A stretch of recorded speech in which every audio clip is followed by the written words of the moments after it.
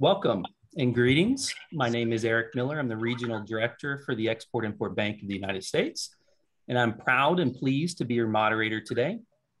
Our topic is Hear from Your Peers, and we have three very accomplished small business exporters who will discuss the successes and challenges of exporting. Just a couple of housekeeping items before we get started. This session will be recorded. And if you have any questions, I encourage you to put them in the chat window at any time during the presentation, and we will address those individually at the end. So a quick introduction of our panelists. We have Dr. Wei-Shin, who's the co-founder and CEO of AcousticSheep out of Pennsylvania. We have Mr. Greg Tadlock, who's the Executive Vice President of Sales with the Software Revolution out of Washington. And Mr. Neal Asbury, who's the President of Greenfield World Trade out of Florida. Welcome, panelists. Thank you. Well, all three of these companies are very different. I would like to point out that they all do share in one thing, and that they were the Exporters of the Year award recipients from EXIM Bank last year. So just wanted to point that out and extend our congratulations once again for that outstanding achievement. Congratulations. All right, so as a means of starting, I would like the panelists just to give a brief introduction of themselves and their company, just 2 to 3 minutes, starting with Dr. Lai, then going to Greg, and then to Neal. Dr. Lai? Thank you, Eric. My name is Dr. Wei-Shin, and I am the CEO of AcousticSheep. Back in 2007, my husband and I, we actually started the company ourselves and bootstrapped everything until this day. I was working as a family doctor, and late at night, I would get patient phone calls asking me questions and things like that. And then it would be hard for me to get back to sleep. And so I wanted to listen to some relaxing music, and my husband found some great stuff for me to listen to, but earbuds are, you know, really poking in my ears, and headphones are bulky and I can't turn and sleep on my side whenever, you know, I wanted to listen to the music. So we came up with the idea of putting very thin speakers inside of a soft and stretchy headband, and we named it sleep phones. And I tried it, I wore it, it stayed on all night. I was able to get back to sleep. So it really made sense to me. And I knew how many of my patients were struggling to sleep and asking for sleep medicines and things like that. And so we started the company, and about 5 years in, we were still, you know, just kind of making it ourselves, working with people we knew. 5 years in, we made $1 million in sales. And that's when it dawned on us that, you know, we really should take this to the next level. We get in so many thankful testimonials from customers. So we went to our first trade show, and there we saw all these people wanting to buy from us from overseas. We didn't really know what we were doing. We were a little bit overwhelmed. But, you know, we figured out that, okay, if we worked with our advisors and tried this, we could really grow this company. And so it was at that point that we quit our day jobs and focused full time on growing sleep phones, and kind of took it to the next level. And at this point, we're at over 20 employees. We work with over 24 distributors from all over the world. We've shipped to over 100 countries all over the world directly, and on every continent, including Antarctica, in fact. And we've been working with EXIM for the past 3 years. Excellent. Fascinating story. Thank you, Dr. Lai, for sharing. Greg, would you mind giving us an introduction? Sure, yeah, you bet. Hey, my name's Greg Tadlock. It's nice to meet you folks. I'm the Executive Vice President of the Software Revolution, known as TSRI in the industry. And our company focuses primarily on artificial intelligence-based software modeling and software transformation from one development language to another development language. TSRI is not a new company, although we're a small company. We were basically, we were created under the wing of the Boeing Corporation. Myself and my partner 25 years ago were working for Boeing and created this artificial intelligence-based software modeling tool that we, after that, moved out and started using in contract to Boeing and other companies to transform legacy applications on mainframes that are written in old languages like COBOL and Fortran and many of the other 500 legacy languages into modern languages like C++ and Java, Python, Rust, the most modern languages that are being used in computing systems today. The process is 100% automatic. We transform an application with 100% efficiency as well. So it's a very, very inexpensive process that used to be very, very expensive. My history, I was a United States Marine Corps aviator prior to coming to work for Boeing. And I saw this to be a very big use to the United States Department of Defense when we first started the job. And my job was to open up the market and find ways to help the company grow. I quickly realized that any company or any large organization that was working with a mainframe application, that this was something that was of interest and value to them. Our first foray into the export market was in Canada, where the Canadian Forces was asking us to do the same thing we were doing for things like the ballistic missile early warning system and the likes. And then we started getting European aviation agencies and now across the entire world delivering this automated software modernization services to the world. Excellent. Thank you, Greg. Software modernization, artificial intelligence, those are certainly buzzwords that I hear more of these days. So thank you for sharing this today. Neal? Yeah, thank you. I'm Neal Asbury. I'm the founder and the owner and president of Greenfield World Trade, also known as the Legacy Companies. We're manufacturers of kitchen appliances and gadgets. We sell throughout the world to both the consumer industry as well as the commercial industry. You may have some of our products at your home. Omega juicers and blenders, we're the #1 producer in the United States. We own Excalibur food dehydrators, which incidentally is made in Erie, Pennsylvania. We own, yes, yes, it is right down the street from you. Didn't know. Yeah, we own a manufacturing facility there. And we own Chef Choice, which is also in Pennsylvania, but the other side in Avondale. We're the world's largest manufacturer of knife sharpeners. And we do our own diamond plating. And we own West Bend, one of the oldest brands of electric appliances in the United States. We own Venturi, which is the wine accessories. If many people drink wine out there, you may have a Venturi aerator. One of our greatest hits lately is actually Renanis. It's a healthy dessert maker, #1 dessert maker on Amazon. And we've had recently 50 million views on TikTok. We had a couple of young girls get a hold of it, and all of a sudden it's gone viral. Wow. We also have a compact major appliance division called Avanti. It's a small, compact major appliances sold primarily in cities where living spaces are smaller. And we also own a number of commercial food service brands that sells into hotels and restaurants around the world. The beginning of our company, the genesis of our company, was after I graduated the university. I got my dream job in Southeast Asia in Singapore, and I was on my way to Asia. I was the sales manager of a large British trading firm.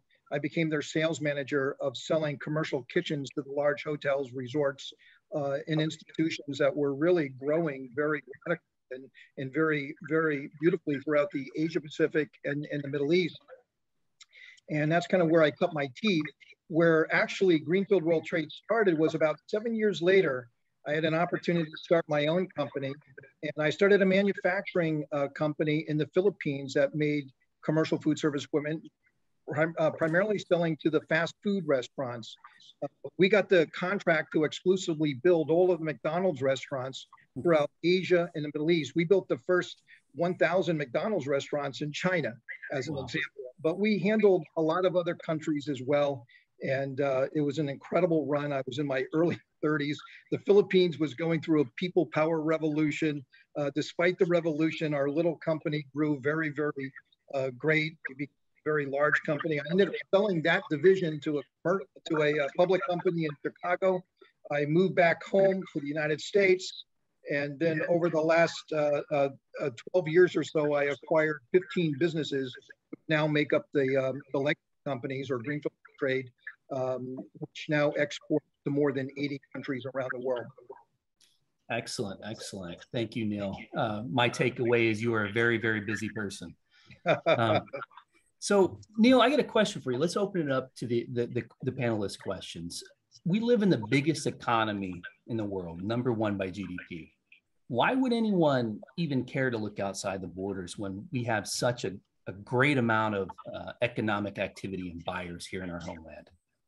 Well, it's kind of interesting, you know, because I'm one of these people, kind of unique, that I became successful overseas, and then I came back home to try to duplicate what I was able to do overseas. And I wouldn't have it any other way. I mean, the export market, think about the numbers. I mean, just look at the numbers. 75% of the world's wealth is outside the United States. 95% of the world's population is outside the United States. So why would you not want to plug into that?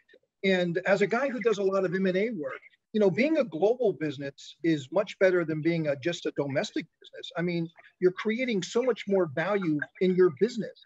You know, if you have a plan to one day exit your business and sell your business, having a strong international footprint is absolutely essential. I mean, people are looking for that growth. And I got to tell you, over my many years in this business of being an American manufacturer, selling around the world, selling domestically, selling internationally, there's been many years where the domestic market really struggled, and I was saved by the international market to help fill in to when the domestic market, you know, wasn't getting it done for us. So it's not just incremental business. This is really fundamental to our success.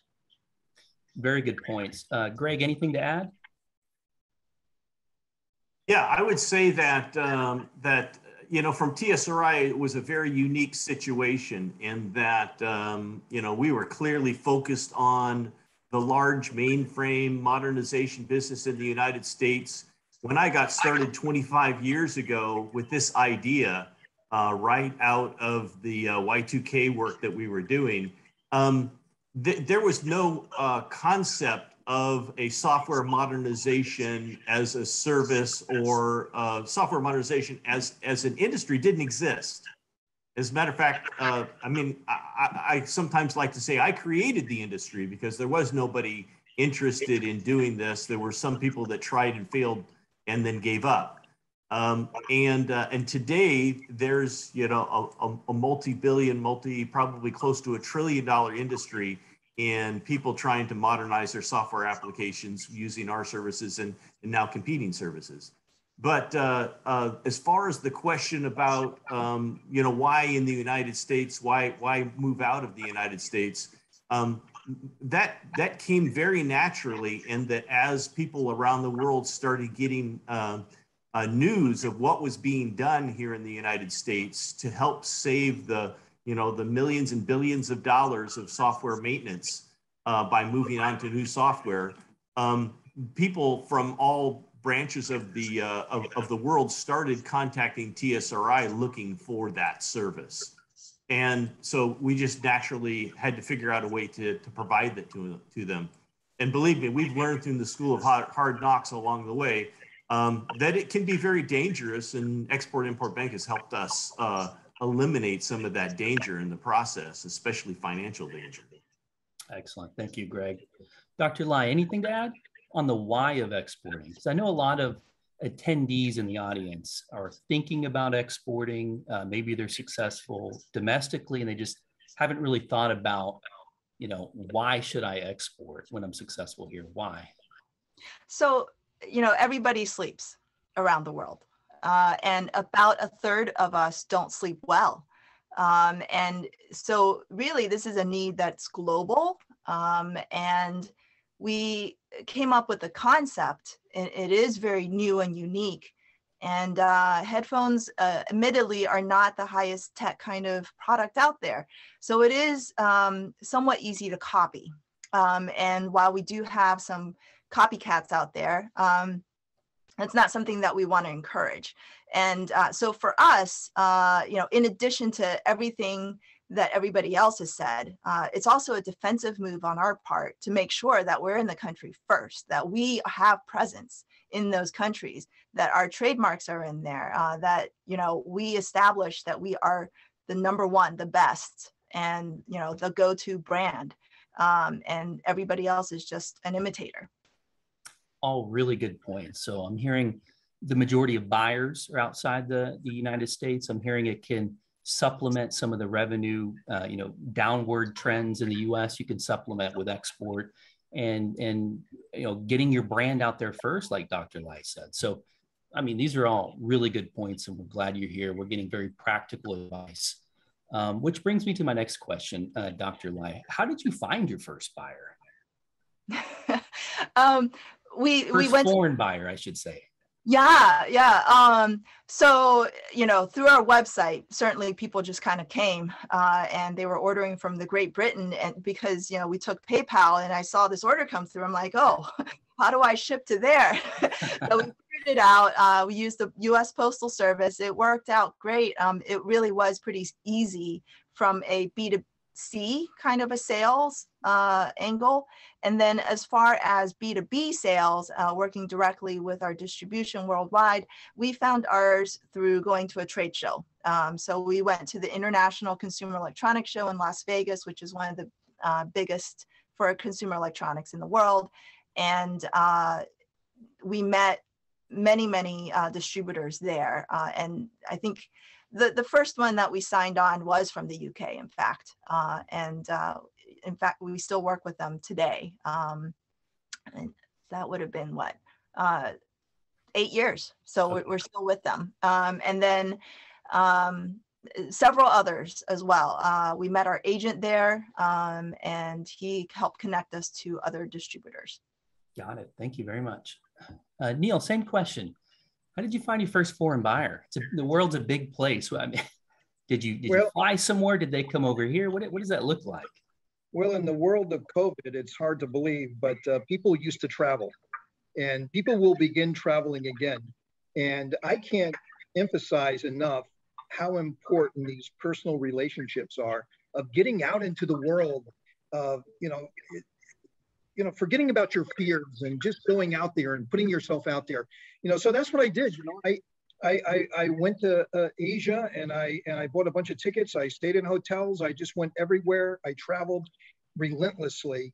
And I got to tell you, not only was it economically very rewarding, but personally it was rewarding as well. The people that I met, even from years and years ago, are still my great friends and have been business partners forever.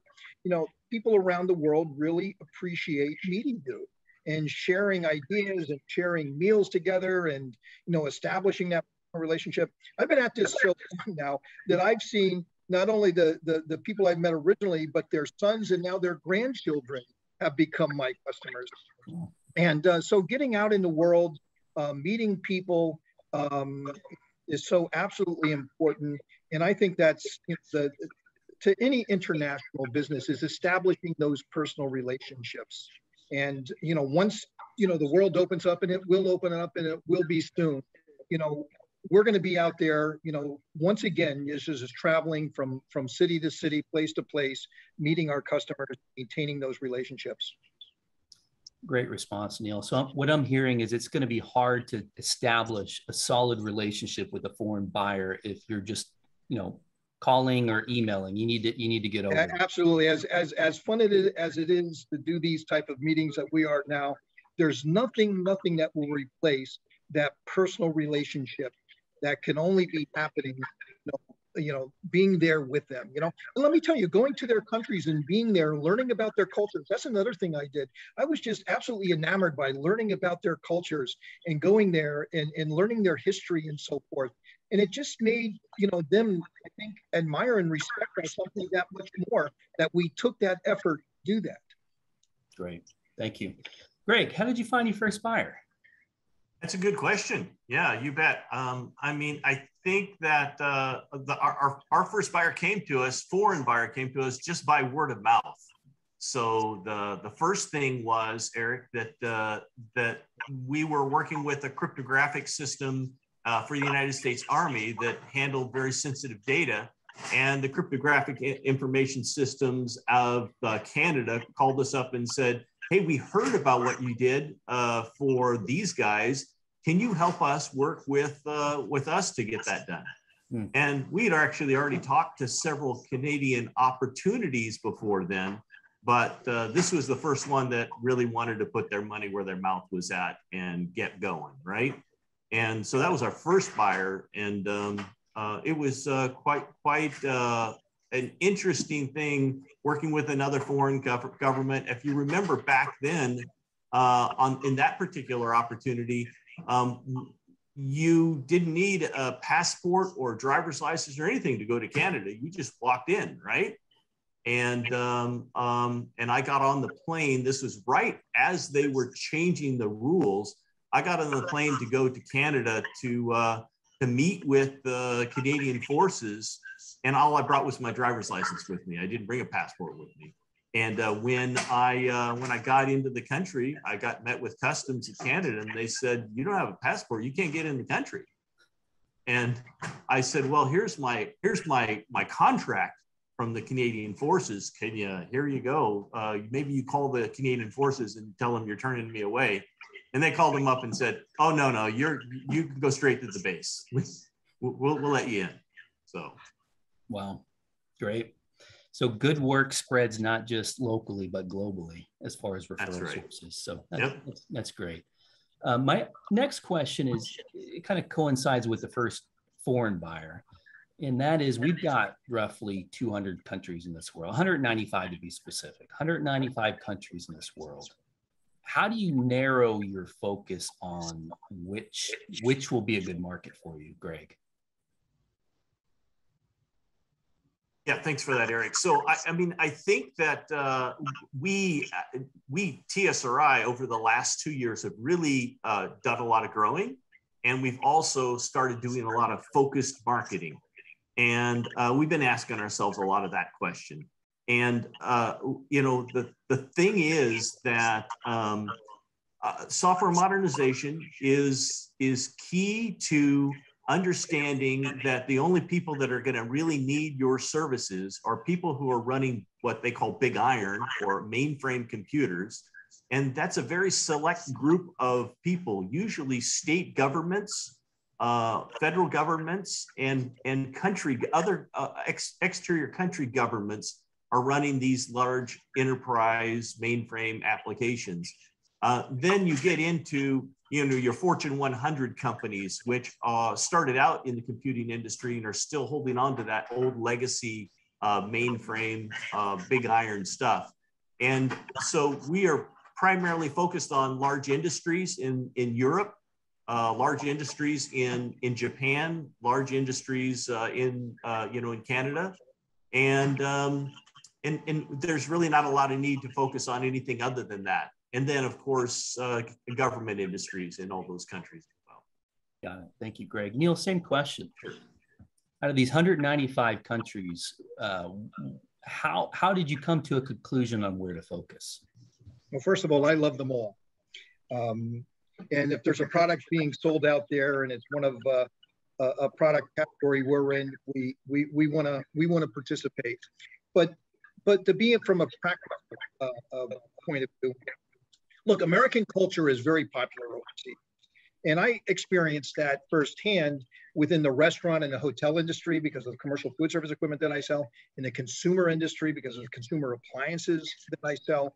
American products are in demand everywhere, and they have a market everywhere. But from practical sense of view, of course, you've got to go where the money is, where the opportunities are, where you have the ease of access. So the free trade agreement countries that America has free trade agreements with, that really levels the playing field. Let's face it, America doesn't have the same access to foreign markets like foreign countries have to our market.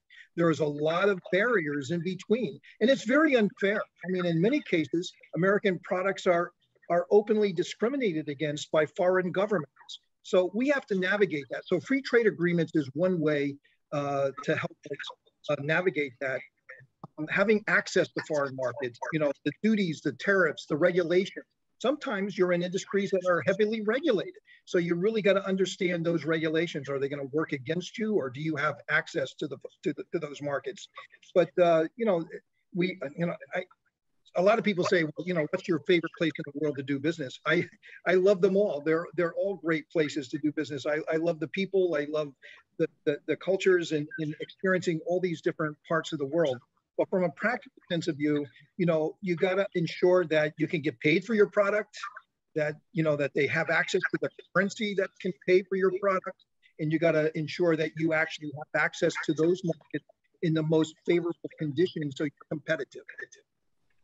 Great points. Dr. Lai, did these countries come to you or did you go to them?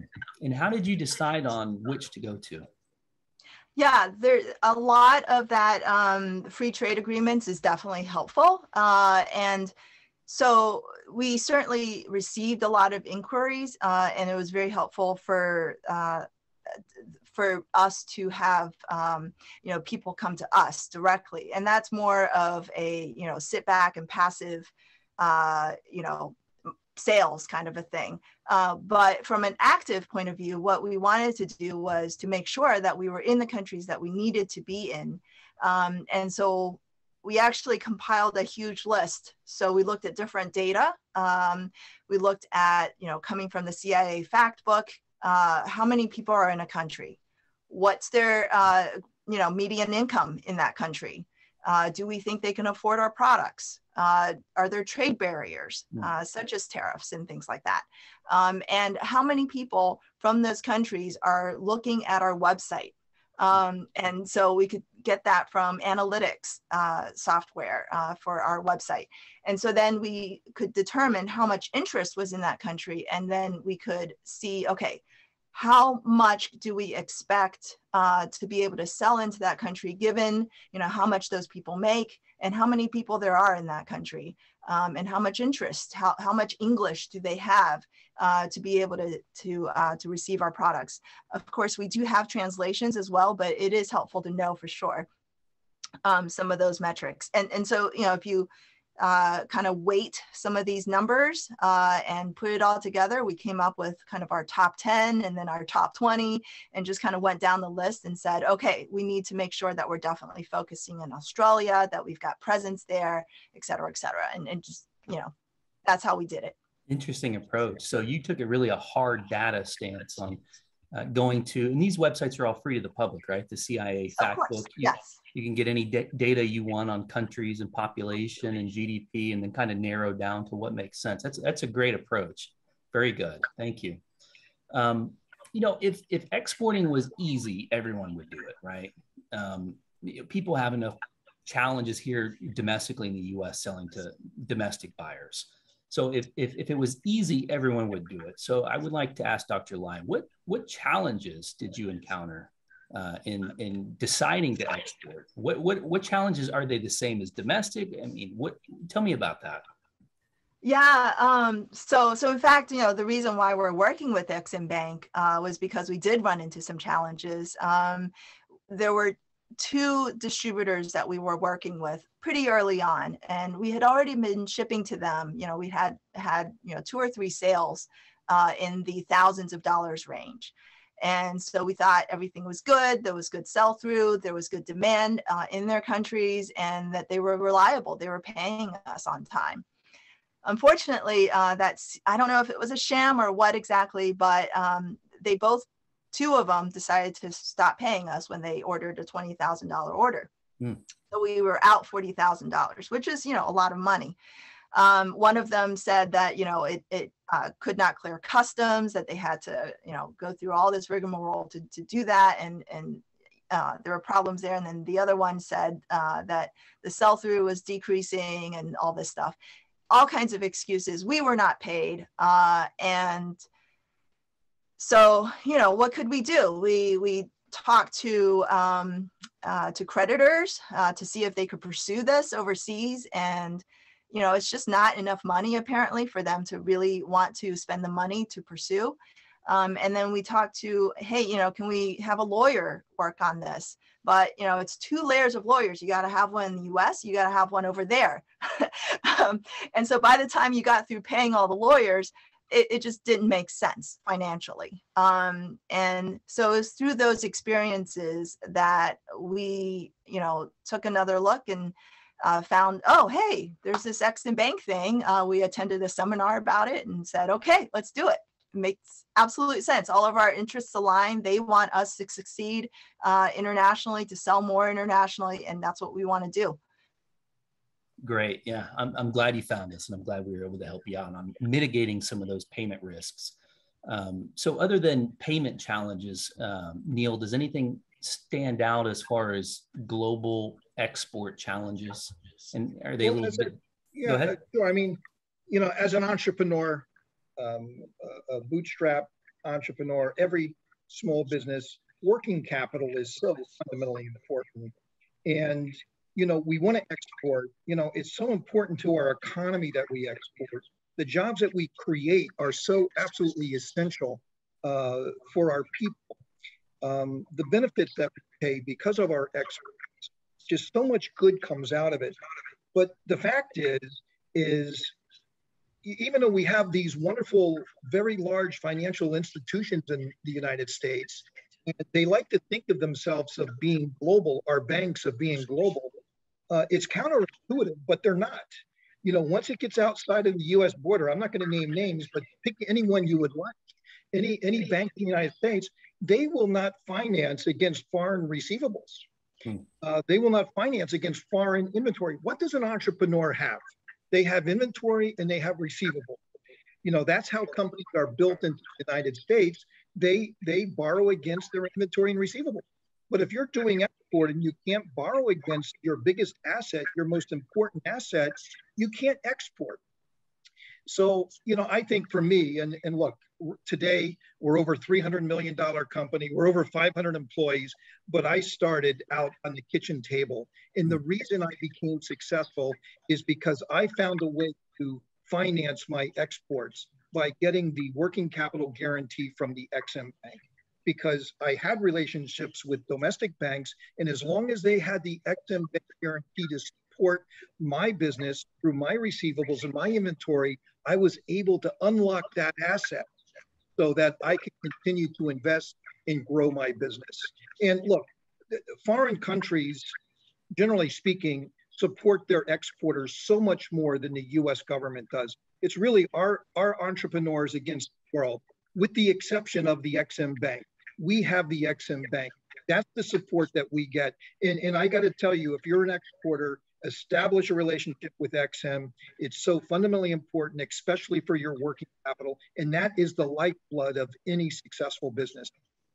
We certainly appreciate the plug, but we even more appreciate that we're able to help you. That's really the role here at the agency, is providing financial tools to help our exporters. And I don't want to steal your thunder, but for every dollar that Congress gives the EXIM Bank to invest, I don't know how many more dollars come back because of what you do. So it's one of the greatest investments that the U.S. taxpayer has is the EXIM Bank.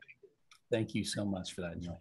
Greg, I also noticed that you were a customer of the EXIM Bank's credit insurance. Can you tell me a little bit how that works? Because your company is more service related. You're not putting physical products in a container. Yeah, So we have short-term comprehensive multi-buyer export credit insurance from you folks. And, I guess I'll stop back for a second and say we ran into, as we didn't have EXIM when we first started exporting, and we started running into challenges that EXIM has helped us solve.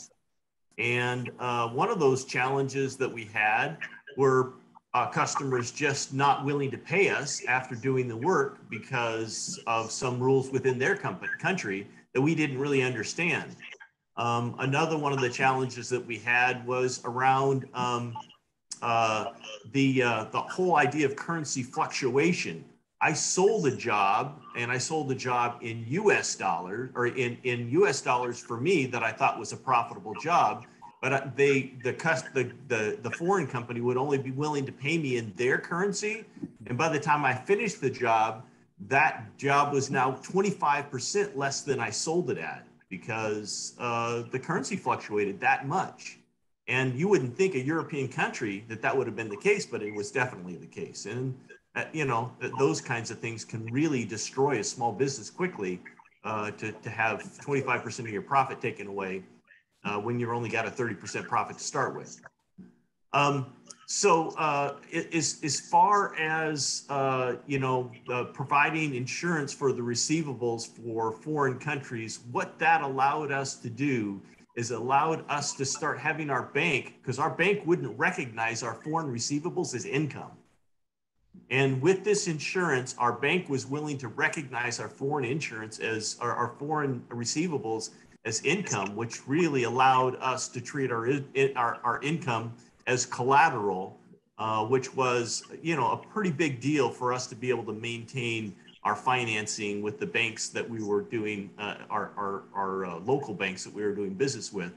And the other thing it allowed us to issue and extend to our clients worldwide, to extend them credit to help us, you know, to do business with them. And those things were huge to allow us to expand our overseas market to the point where we were able to do business just as easily as if another company within their country were offering them the same service. And so for that, we are really appreciative. Glad we're able to help. Sounds like yourself and Neal had a similar problem that we see here pretty often here in the US, and that's that the foreign receivables, once that product leaves our shore, banks don't like to finance against it. And we're certainly appreciative of the fact that our instruments can help you borrow against it, which actually leads to my next question. Coronavirus hit, you know, everyone didn't see this coming. And we started seeing a lot of financial impact out there with businesses. And I'll just ask this question broadly and won't point it to anybody. Has EXIM's products been helpful to you during these uncertain times during the pandemic? And in what way? If anyone has an answer. I'll answer. I mean, you know, it's working capital. I mean, it's providing us working capital where the commercial banks won't. And, you know, especially during coronavirus, I got to tell you, you know, banks, everybody got very much spooked by the whole thing. Imagine where we were just a year ago with the economy shutting down. So just getting any sort of credit line from any bank for domestic business was nearly impossible. So getting credit for foreign transactions would have been unimaginable. It just would not happen. And without EXIM, that whole export business would completely shut down unless you're a multinational and, you know, you got all the money that you need. But for, you know, most exporters in the United States are small businesses, and 97% of our exporters in the United States are small businesses. They would be completely wiped out, and especially during coronavirus, if they did not have access to the products that you see. And that's absolutely true. There's just no debate about it. That's great. Thank you so much. So I think we're up to a few minutes left, and as a means to ending the panel presentation, I'd like maybe starting with Dr. Lai, then going to Greg, and then to Neal. If you have any advice to companies in attendance today, they're interested in exporting, maybe they just haven't taken that next step yet. Any departing message of advice? I think it's absolutely necessary for American businesses to export. You know, it's how we bring in money from overseas, and that's how we grow our own economy. Otherwise, you know, there's an imbalance there because we buy so much from overseas that we really need to be selling overseas. So this is part of, you know, this is part of your duty as an American, is to create something that, you know, you can sell overseas, that you know, people from around the world is going to buy. I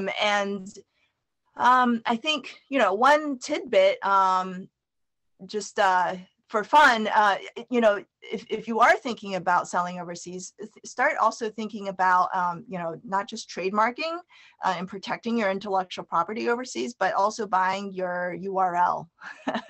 So if you have a brand or something along those lines, you might want to squat on some of those. That's just one of the fun tips. Very good point. Thank you. Yeah, I would say, Eric, that for somebody that was considering doing business overseas, that don't use EXIM as a second thought. That start off with them, because we learned the hard way that that it's having that insurance policy in your pocket is so rewarding, especially like during the coronavirus. Even though none of our customers defaulted, just the peace of mind to know that we're covered no matter what happens is really allows you to go out and do business the way business should be done. One other thing I would say is that EXIM is not a good reason to not hire a lawyer. When you get into these foreign transactions, working with banks overseas or organizations overseas, you still have to, as Lou said, you gotta get the, or Lai said, you gotta get the the lawyers involved. Make sure that you have all your legal ducks in a row, because it's not going to help you if you get into a dispute overseas and you don't have good representation. Great message. Thanks, Greg. Neal? Yeah, I'd say that the American dream does not stop at the border. The American dream is open for Americans globally, around the world. Just go for it. It is one of the most rewarding things that you will do for yourself, not only economically, but personally and intellectually. And after all, isn't reaching out into the unknown and conquering your fears, doing something that you never imagined that you would do, isn't that the American way? And isn't this the way that we should build our country? Very strong, very prosperous, by engaging with the world and not being fearful of the world. It is so important that we all do this as a nation. Great message. Thank you, Neal. And on that note, I think we'll conclude the presentation. So I wanted just to thanks once again our panel. Excellent message, excellent advice. And let's go ahead and open it up to do our live questions.